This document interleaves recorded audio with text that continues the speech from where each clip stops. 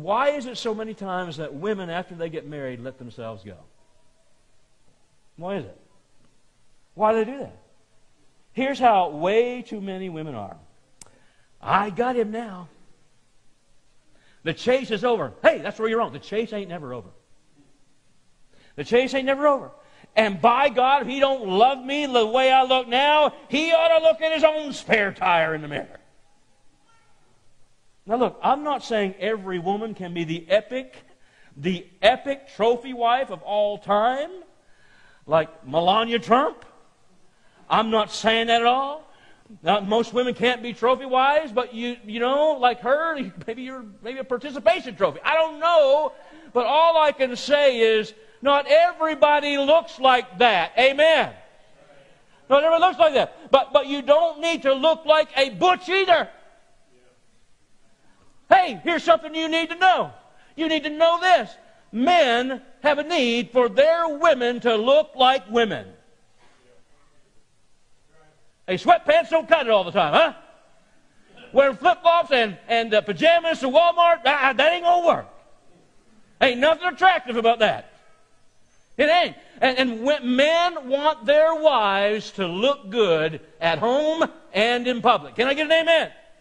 So what you just saw there was a pastor, an American pastor named Stewart Alan Clark, basically saying that women need to all aspire to be trophy wives like Melania Trump, Donald Trump's wife, and that they might not all be able to get that high, but they should be considered at least participation trophies to their husband, and that, you know, women, it's really their fault that their husbands cheat or that their husbands look at other women, because at the end of the day, once they get married, you know, ladies, they be eating too many bonbons and they be doing all these sorts of things rather than working on being attractive for their husbands.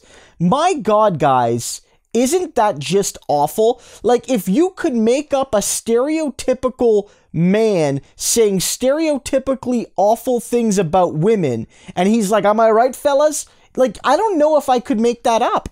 Like, that's like a real deal, but the guy thinks he's being clever, and the guy thinks that he's being insightful, and worst of all, he's imbuing this with a sort of spiritual ethic. Like, it's a woman's Christianly, godly, religious duty to be hot for her husband. And of course, and look, I don't like to make fun of people's appearance. I don't. I really don't. But I think in this case, it bears pointing out that maybe the man making these claims isn't an Adonis in his own right. He's not necessarily a 10. He's not necessarily a 9 even. And so it's extra rich for this guy to be in front of a crowd of people saying, like, oh my God, like, ladies, you gotta be hot for your husbands, or it's your fault if he mistreats you or ignores you or abandons you or is unfaithful to you. And it's like, look at you, dude. Look at you, dude. Like, if anyone's gonna talk about people straying because of attractiveness or lack thereof, I would check on your wife to see what she's doing right now, right? Like, let's be clear. And it gets worse. This clip, I didn't see it the first time when I saw this earlier, but this was part of the same sermon. Listen to this. If I was a woman, I'd want to be beautiful.